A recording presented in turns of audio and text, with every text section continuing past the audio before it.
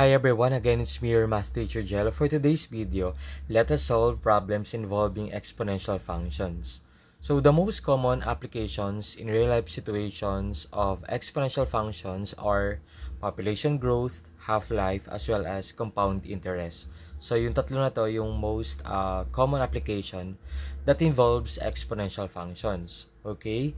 For exponential models and population growth, suppose equality y doubles every t units of time. If y sub 0 is the initial amount, then the quantity y after t units of time is given by this formula. So y is equal to y sub 0 times the quantity of 2 raised to small t divided by capital T.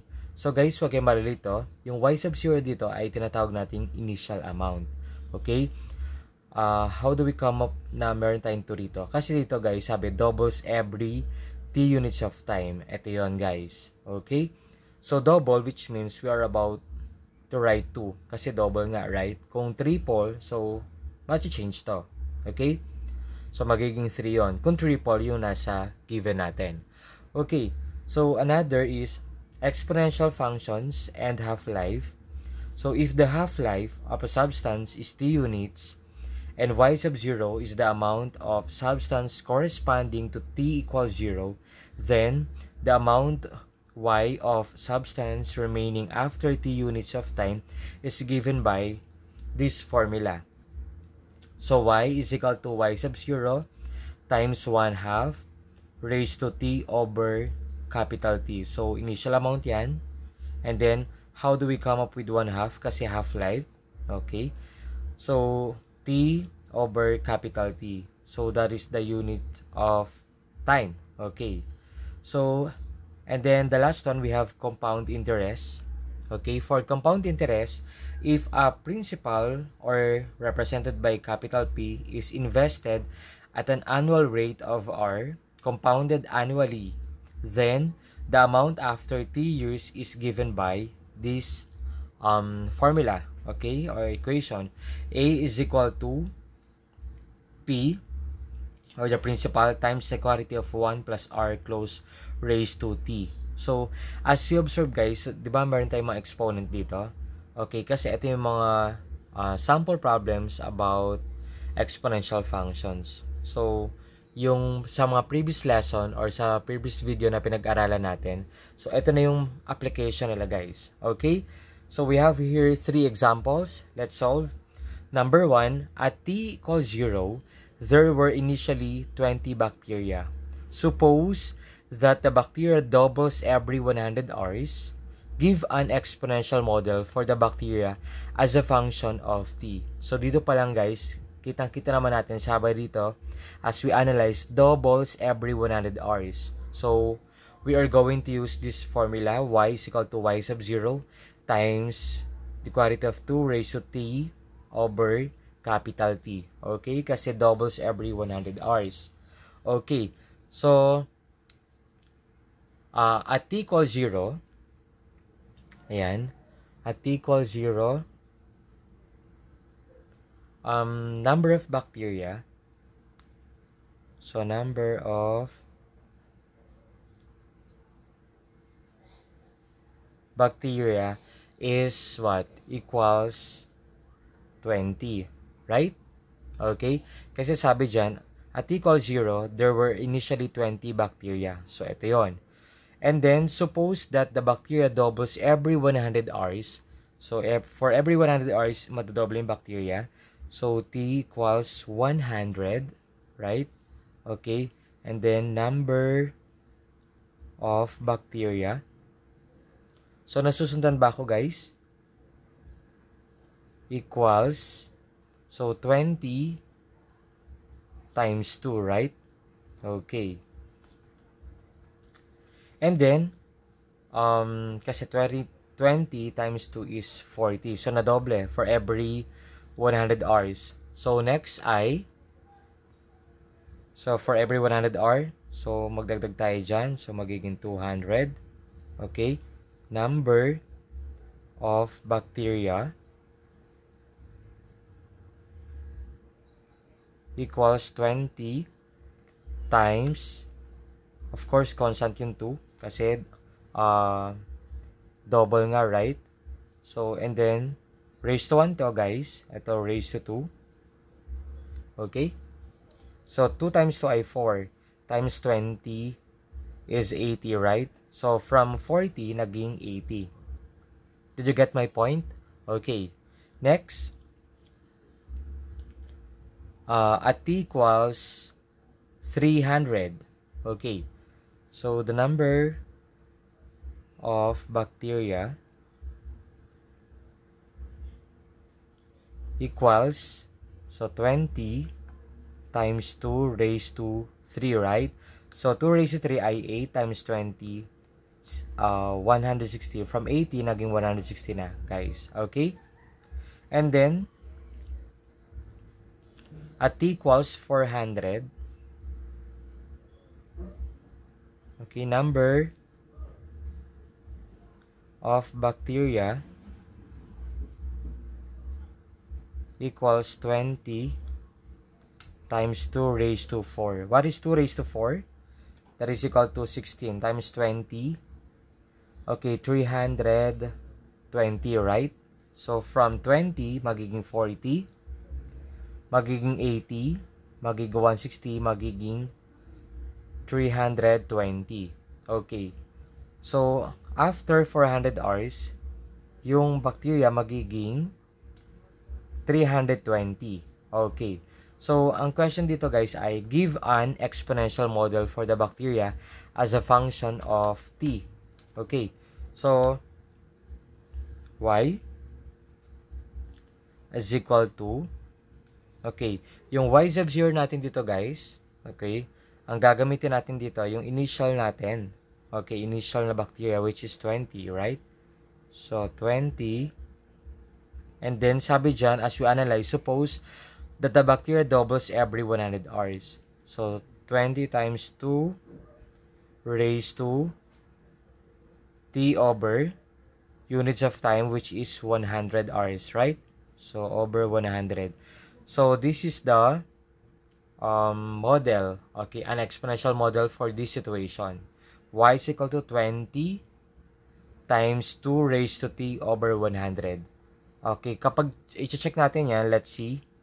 So, 100 over 100, that is raised to 1, right? 2 raised to 1 ay 2 times 20, 40 ang sagot, right? Okay? So, kung 200 over 100, okay, so 2 raised to 2 yun. 4 times 20, 80. Okay, check. Okay?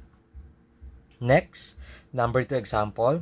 Suppose that the half-life of a certain radioactive substance is 10 days and there are 10 grams initially. Determine the amount of substance remaining after 30 days and give an exponential model for the amount of remaining substance. So, dito naman, guys, kung mapapansin natin, nababawasan, right? So, kaya nga half-life. Okay, we will be using this formula, no? Okay, so sabi dyan,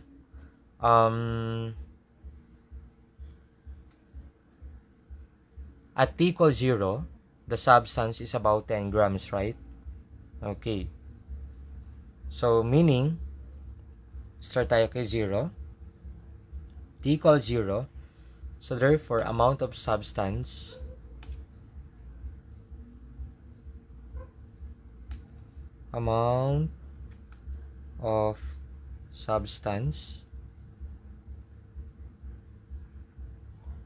equals 10 grams.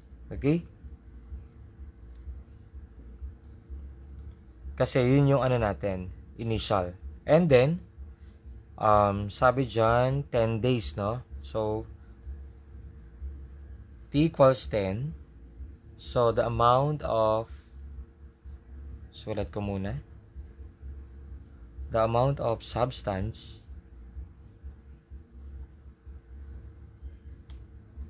so, nababawasan to. From 10, magiging 5.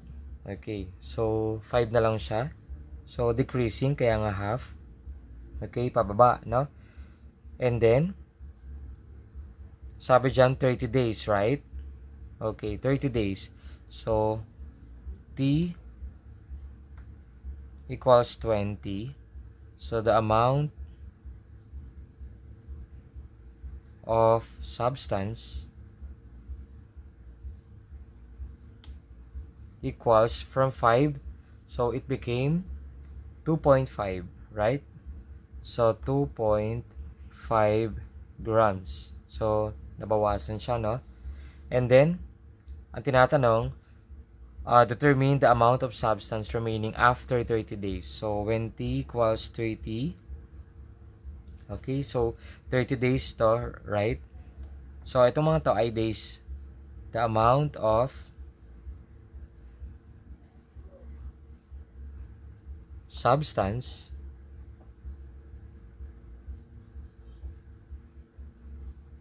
equals from 2.5 grams. So, magiging 1.25 grams. Okay. So, after 30 days, ayan, magiging 1.25 grams na lang siya. Nakuha ba, guys?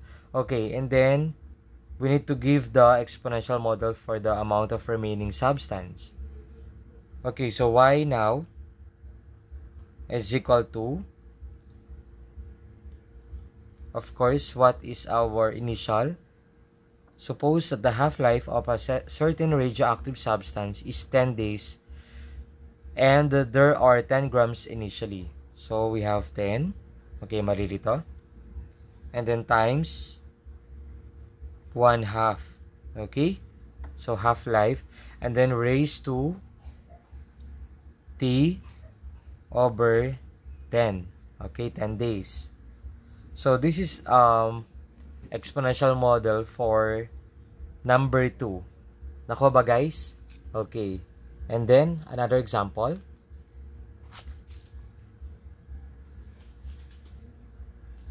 So, Mrs. De La Cruz invested 100,000 pesos in a company that offers 6% interest compounded annually. Define an exponential model for this situation. How much will this investment be worth at the end of 5 years? So, guys, pag sinabi natin compounded annually, so, yearly siya. Okay, yearly tumutubo yung principal amount natin na yon. Tapos, yung kikitain nun or yung tubo nun, idadagdag doon sa principal amount by the succeeding years. Okay, so, ganun siya. Continuous siya, guys. Okay, so, gagamit tayo ng formula. Balik ko muna sa dati. Okay, ang formula natin dito, guys, ay A is equal to P times the quantity of 1 plus R close raised to T. Okay. So, yan ang formula natin, guys.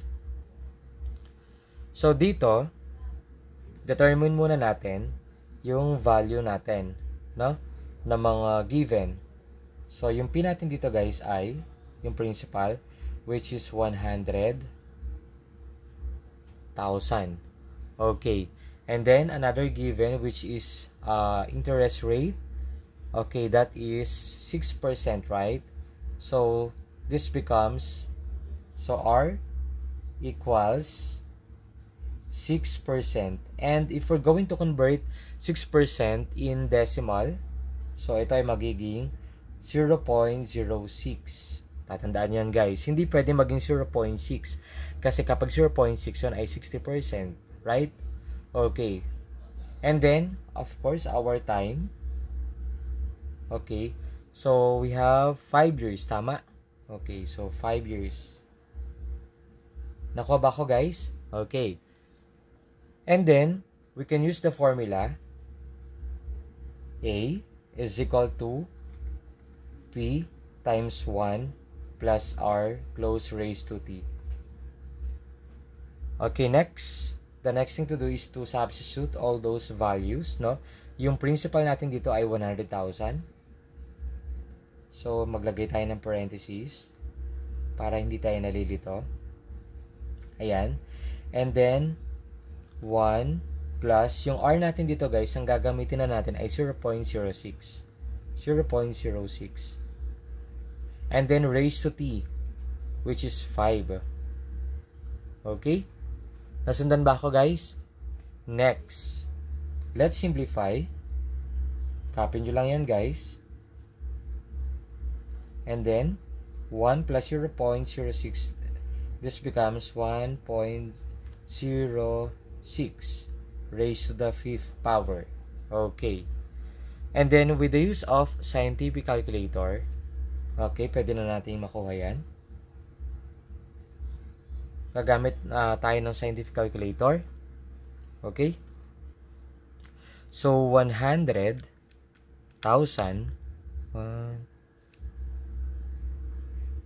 times